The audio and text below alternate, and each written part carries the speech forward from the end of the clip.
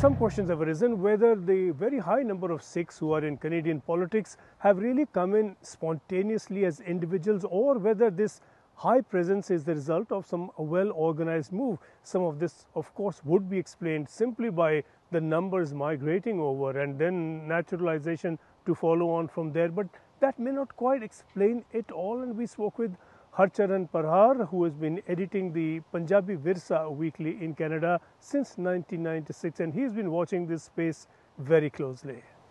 ਜਿਹੜਾ ਸਾਡਾ Canadian system ਹੈਗਾ ਪੋਲੀਟੀਕਲ ਸਿਸਟਮ, ਉਸ ਸਿਸਟਮ ਦੇ ਵਿੱਚ ਜਿਹੜੀ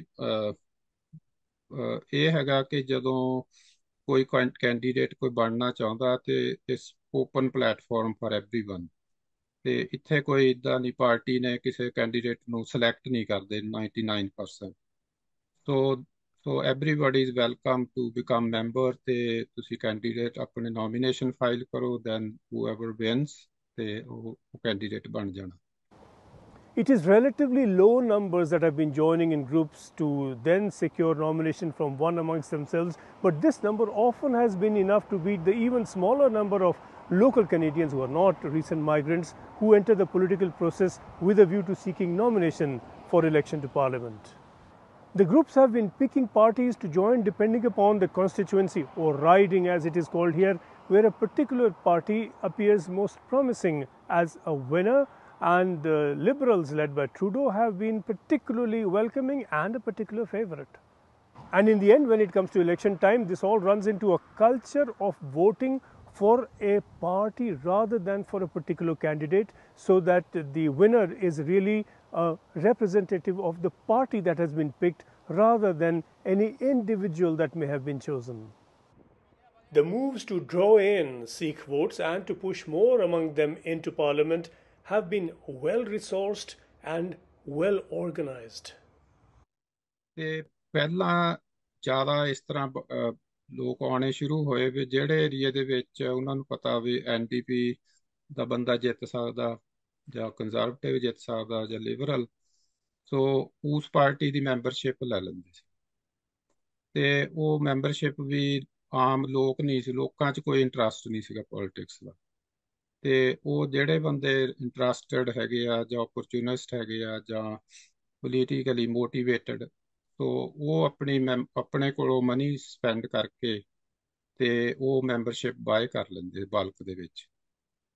ਤੇ ਉਹ ਗੋਰਿਆਂ ਦੇ ਵਿੱਚ ਇਹ ਕਲਚਰ ਹੈ ਨਹੀਂ ਸੀਗਾ, ਉਹ ਆਮ 200-400 ਵੋਟ ਬਣਾਉਂਦੇ ਸੀਗੇ ਨੋਮੀਨੇਸ਼ਨ ਲਈ, ਤੇ ਆਪਣੇ ਬੰਦਿਆਂ ਨੇ 500, 1000, 2000, 5000 ਬਣਾ ਲੈਂਦੇ ਸੀਗੇ। ਤਾਂ ਇਦਾਂ ਉਹ ਨੋਮੀਨੇਸ਼ਨ ਜਿੱਤ ਜਾਂਦੇ ਸੀਗੇ, ਤੇ ਨੋਮੀਨੇਸ਼ਨ ਜਦੋਂ ਜਿੱਤ ਲਈ ਫਿਰ ਜਿਹੜੀ ਵਾਈਟ ਕਮਿਊਨਿਟੀ ਦੇ ਵੋਟ ਫॉर द ਪਾਰਟੀ, ਦੇ don't C is it brown ਔਰ ਬਲੈਕ ਔਰ ਵਾਈਟ, ਜਿਹੜਾ ਮਰਜ਼ੀ ਖੜ ਜਾਵੇ, ਦੇ just vote for the party.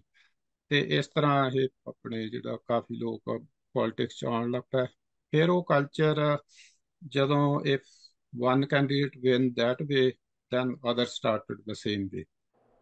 It has perhaps helped the Sikh cause more than the local Canadian cause that a lot of local people have begun to move out of areas such as Brampton here as more migrants move in.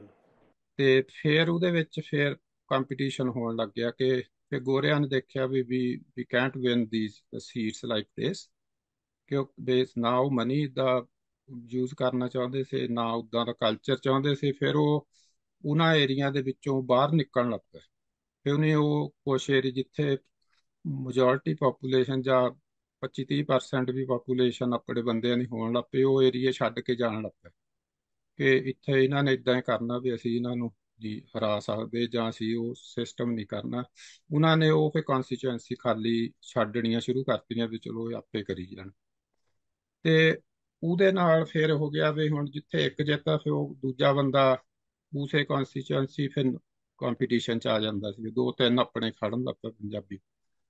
ਫਿਰ ਉਹ ਸਾਰੇ ਇਹ ਕੰਮ ਕਰਦੇ ਵੀ ਆਪਣੇ ਕੋਲੋਂ money ਖਰਚ ਕੇ membership ਬਣਾ ਲੈਂਦੇ ਸੀਗੇ। ਫਿਰ ਉਹ ਹੀ ਜਿਹੜਾ ਆਪਾਂ ਇੰਡੀਆ 'ਚ ਕਹਿੰਦੇ ਆ ਵੀ ਡਰੱਗ ਆ, ਲੀਕਰ ਆ, ਜਾਂ ਹੋਰ ਪਾਰਟੀਆਂ ਵੱਡੀਆਂ ਫੰਕਸ਼ਨ ਵੱਡੇ ਕਰਕੇ ਵੀ ਲਾਈਕ ਉਹਨਾਂ ਨੂੰ ਜਿੱਦਾਂ ਬਰਾਈਬ ਕਰਨਾ, ਤੇ ਉਹ ਕਲਚਰ ਫਿਰ ਇੱਥੇ ਸ਼ੁਰੂ ਹੋ ਗਿਆ।